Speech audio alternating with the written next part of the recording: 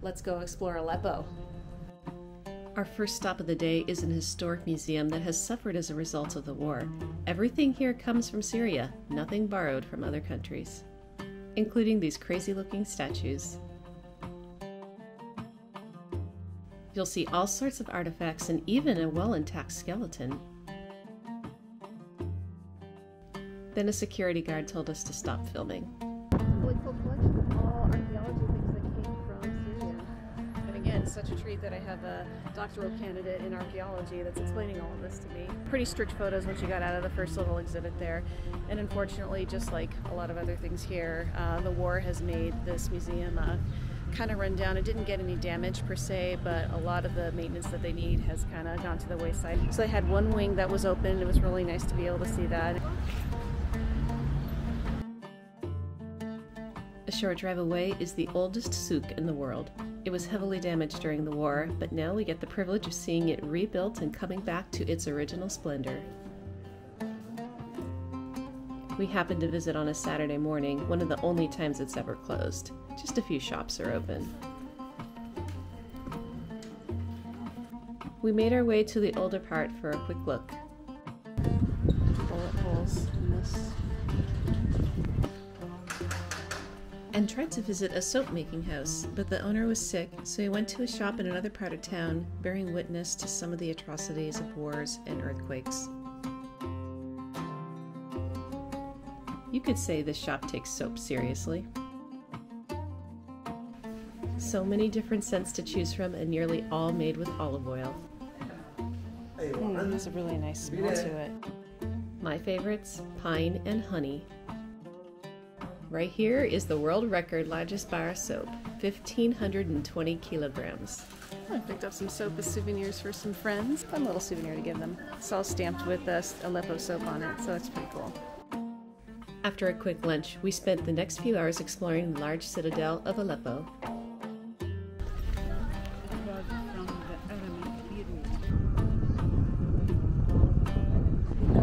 As you go through the doors with all the horseshoes on it, legend has it that if you spot the upside-down horseshoe and touch it, you are good and meant to pass through the gates. Very slippery footing here. There are some extremely narrow corridors to navigate as you visit very dark jail cells. They are so foreboding I couldn't bring myself to go down.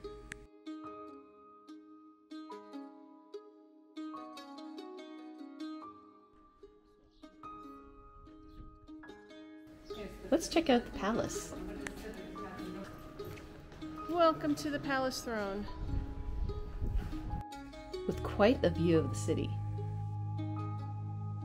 Look at this absolutely beautiful chair with all the same stuff that my new box is made out of. I'm in love with that ceiling. It is so detailed, so ornate, gorgeous. The throne room even had a secret escape in the event of an attack. And special holes that you could pour hot oil through onto would-be attackers. But my favorite part was this glimpse into an area that is so uncommonly visited. Even my guide had said she'd never been to this part of the citadel before. This is the bath? Oh, wow. Ah. This is the hot water bathing area, with rudimentary plumbing and skylights.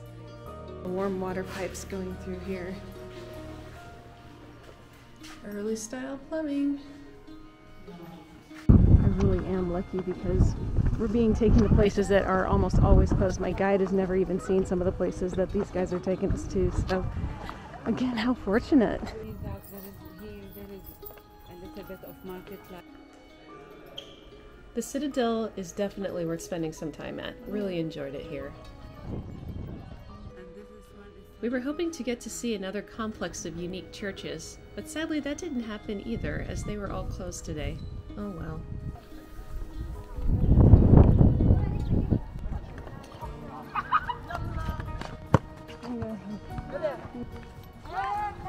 We went back for an early supper to the Citadel and found a brush fire had started. We were literally just here.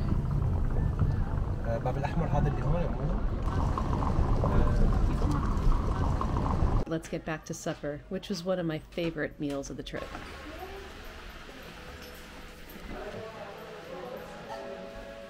You can sit here. Wow, look at that. This is the small. Jeez. This eggplant is cooked perfectly. It has a little bit of an artichoke taste to it, which is good because I love artichoke. But this is perfectly cooked, and there's a little bit of ground lamb with it too that pairs perfectly with the way this was prepared. This is the best meal I've had in Syria so far. I really need to stop saying that. Syria is a foodie heaven. Way too much good stuff on the list here. After a break at the hotel, we went out for a unique Middle Eastern experience. Well, I'm trying a first for me here. Sort of a first. I've never smoked a day in my life. You shouldn't smoke, it's bad for you. But we're going to be doing Shisha. Now, I've tried Shisha once, about 12 years ago now, my first trip to Dubai. I sucked just a little bit in, it was so hot I spat it out right away and haven't tried it since. But since we're here in Syria, we are going to give it a try, and we're hopefully going to do it the right way this time. It's fun to sit and watch the show of the Shisha preparation.